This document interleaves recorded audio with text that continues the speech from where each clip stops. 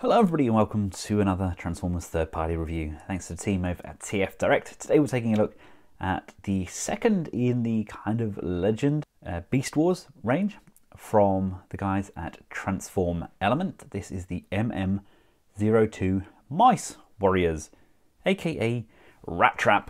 Quick look around the box. Got the Interstellar logo there, exactly the same one as we have with Black Mamba and AOA Mech. And then we have Rattrap on the back there. We've got Transform Elements, ages 6+, and a warning on the bottom there. That's about all as far as packaging goes. We're reviewing this one today as he got voted up the most on my YouTube poll for my recent unboxing video. I had this, the RC triplets, and Desert Brawl, and Rattrap won. Just, but I will be reviewing all three, but this guy gets the proud spot of being reviewed first. Got some asteroids heading down there. Got a nice kind of tear through the packaging there, very much like what we've got with Beast Wars. But without further ado, let's crack him open. And there we have him. Isn't he delightful? In this little bitty tiny plastic clamshell. And he's got both of his guns. He is diddly. And here we have him out of his plastic prison now. He looks fabulous. He's actually a lot tighter and secure than the Black Arachnia that they did. Don't get me wrong, there was nothing wrong with the Black Arachnia figure. It was a really superb piece, albeit there was some parts forming involved. But Rattrap really does kind of excel. He's got super tight joints. I love those ankle tilts on him as well. He holds together remarkably well. And overall, he looks outstanding. He's got a nice kind of mix of plastics and die cast. He comes with the double gun. I actually get 3 guns in my packaging. This is a pre-production sample, so I'm not sure if we're meant to have 3 guns. And I can't seem to peg the second gun into his left hand, but that may be something that I'm doing wrong. I'll just have to have a look later on and see if there's something I can do to rectify that, but I'll show you that anyway when we take an in-depth look. But he is a very highly posable, highly detailed figure, especially considering he is a legend size figure. The colors are absolutely stunning. I just really wish that this was MP scale. He's a really small dude. He's more designed to actually scale with the original Beast Wars figures, or even someone like the Generation Beast Wars figures, which he does look exceptionally good with, and he does pass, considering the character he plays. He's a rat. He does pass quite nicely with the MP Beast Wars line, but if you are a scale junkie, he is unfortunately coming up a little bit short. There's just so much character involved with this figure. It really is delightful. Really nice, clean paint applications. You see there's a big chunk of die cast in amongst that waist panel there. He's got his rat feet on the outside. We've got this pivoting tail piece on the back. Let's take a closer look at that head sculpt. I mean, we have those buck teeth there. He's got his shiny metal scalp. It's good head sculpt. I'm pretty impressed with that. I love the rat nose just tucking in to that waist section there. It just pegs in around that crotch piece. Really nice and secure. These weapons, as you can see, they do peg in. We have 2 guns. They just tab in to one another. And this one just doesn't want to go into this hand. I may have to just sand down the inside of that hole. It just doesn't quite tab in as I would like. But yeah, you get one of these longer pistols, one of these shorter ones there. And then we also get a secondary shorter pistol as well, with a slightly better paint apps on this one. So I think I've got double of the same there, but I cannot for the life of me get any of those into that hand. So I think if I work it, I probably could get it in there. I'm just more concerned that if I twist and twist and twist. It's not going to be the hand that gives, it's going to be the handle of the guns, but genuinely very impressed with that sculpt there. Head is mounted on a ball, so we can look up, down, left, and right. God, we're zoomed in so far, considering that's my fingernail, look. Best watch this in 4K at 60 frames per second, I'd imagine, just so you can see the clarity. We've got a up and down on the shoulders.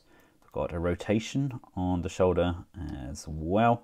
There is a ball socket in there, so we've got a bit of a twist. There's a ball socket on the elbow. Everything's super, super tight. But because it's tight, I do have a tendency to untab that crotch panel. It just keeps kind of popping off because I keep bending and twisting those arm joints. The hands are in a fixed position. I would like the wrist rotation on there, but I think just because of the size, that may be incredibly difficult to do. Legs can come forwards, backwards, out to the side, upper thigh rotation in there, as well as a ball socket. So we have a ball and a mushroom. Again, the mushroom pegs there are incredibly tight. Got a nice bend on that knee, up and down on those ankles, and we do have a really nice ankle rocker as well, which really does help when posing rat trap. It's a good looking figure. Give you a quick idea of scale. Here he is alongside the MP, Primal, and Cheetor. See, he's coming up rather short there, isn't he? I still can't believe my Primal broke. He just literally sheared in half. His legs just kind of now detach. It all comes away. That's not good, is it? But there you go. See, he's probably far too short there. I think in bot mode he should come up to around Primal's chest there. But, you know, if we bring in Generations Rhinox, still a fantastic figure, by the way. Still would have loved somebody just to oversize Rhinox. It's actually, design-wise, it's pretty darn spot on. I didn't really need to do a lot more with it. But anyway, I'm digressing. Scale-wise, I think he actually looks pretty decent with Rhinox, because Rhinox was a big guy. I think that works. I may have these displayed together. I know we already got the Generations Rattrap, which I no longer have. Haven't had him for a very long time. But, you know, I think this works. Now, like most pre-production samples, I don't get any instructions, but I can't imagine this guy is too difficult to transform, is he? But no, I'm just so pleased with the sculpt. Really is remarkable. I should have the transform element Bumblebee coming. They sent over a sample to TF Direct, so TF Direct should send that on to us, so we can take a look at that as well. Again, much smaller than the kind of scale that people are used to. I think he's more designed to go with a standard leader as opposed to these really large primes that we're getting from the likes of Black Mamba and Toy World, etc. But for now, let's take a look at Rat Trap's transformation. We have this waist connector, which just pegs his nose in like so. You can see there's a smidge just underneath his nose that tabs in to his crotch. And this waist can rotate. It's on a swivel here. There we go, and that's going to rotate around like so.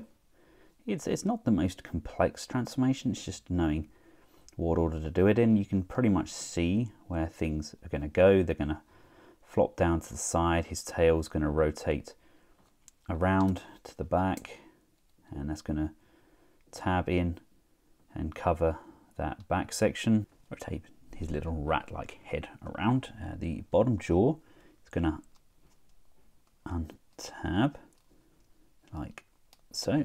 So it lifts this head up. That now frees up the space for us to fold his head in.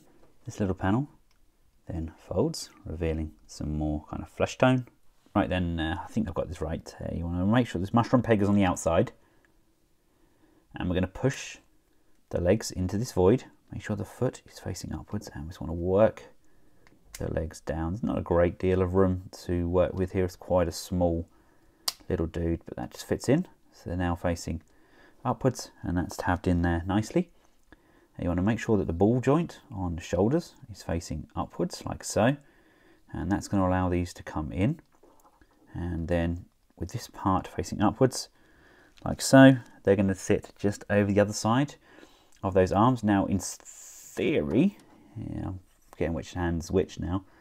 I'm going to pick the hand where the gun doesn't fit, aren't I? Oh, there we go, that one's in there. That should, he says, there we go, look, we can fit the gun in his hands still. So it must be this one that doesn't fit in, does it? Yeah.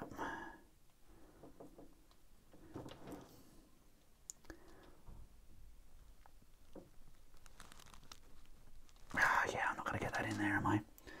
But you get the idea. That tucks away in there, and it does indeed fit the tail. It's going to come down and lock, holding that back section in. These are going to come down, and when you get those down, they're just going to push and slide.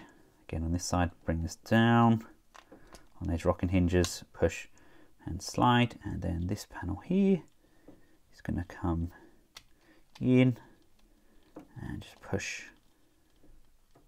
and line up. And let's just sort out his hands. There we go. Oh, that's awesome. There we have Rattrap, my lovelies. Absolutely adore how he looks. Yes, that's some panel forming right there, but I adore him. He is sublime. These don't clean up quite as nicely as I'd like. We've got lots of room underneath his underbelly there. I can't get the jaw to come down. I would have liked it if we could have moved his jaw down a little bit. But it's got that kind of velvety, felt-like feel to him that some of the original Beast Wars figures had, which I like. And articulation-wise, we have some movement on the hands and the feet, the paws. That's about it, but that's Rattrap. Still stand by my decision that he looks better with the Generations line than he does with the Maximals from the MP line. That being said, though, I mean, he does kind of look good, I guess. He's a big fat rat in comparison to Primal. And here he is with Black Arachnia. Yes, I know her sheet section is actually downstairs in MP Black Arachnia's web, because she was climbing up and down on the web. That's how I had her displayed.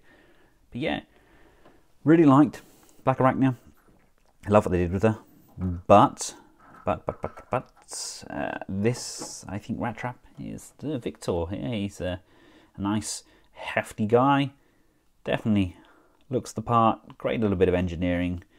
Bit of classic Beast Wars panel forming, I think, and enough posability, kind of bringing those Beast Wars figures in to the 21st century. There's also the, is it Transart that do the KO Beast Wars figures, then slightly downscaled.